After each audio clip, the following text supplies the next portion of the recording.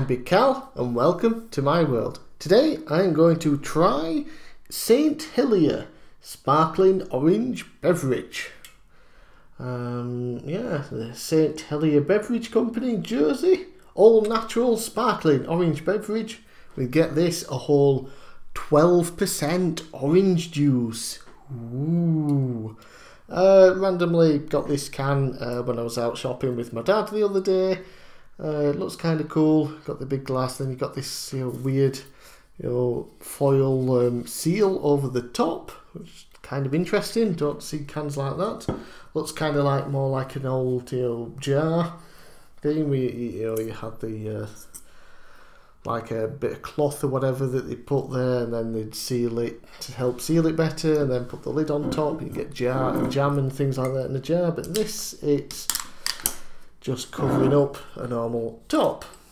So let's see if this all natural sparkling orange beverage was worth the 50p that it cost.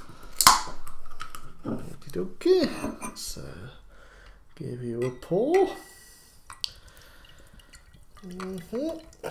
Okay, it looks like pretty much every orange juice, sparkling orange juice drink, where it looks more yellow than orange. But we won't hold that against it. That's just what happens.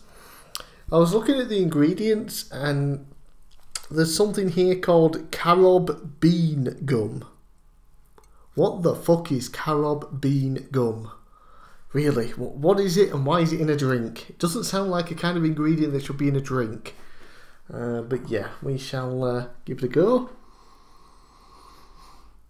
It smells like one of the cheaper fizzy orange drinks you get, like one of the supermarket's own brand versions, as opposed to something better like maybe a Fanta.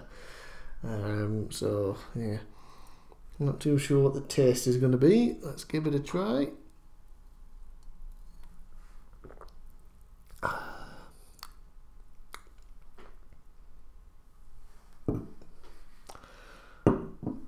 Not worth the 50p that it cost. That is disgusting. Ugh, that is not good at all. It doesn't taste like real orange at all. It really tastes artificial. Doesn't help then that I guess there's a whole 12% orange juice in it, which isn't a lot, but then again, how much orange juice is in other orange drinks? Oh, pardon, excuse me. Oh, that was a horrible aftertaste as well. Oh, I just kicked in. Oof. Oh, I blame the carob bean gum, but that's what makes it taste so shite. Oh, it's just really cheap old fake orange juice crap that's fizzy. Ugh. All natural my ass. Ugh. Ugh. St. Helier? Don't bother, it's not worth the 50p that it costs. Well, I'm bigcal, thanks for watching. Oh, I'm gonna go get another drink. See you next time.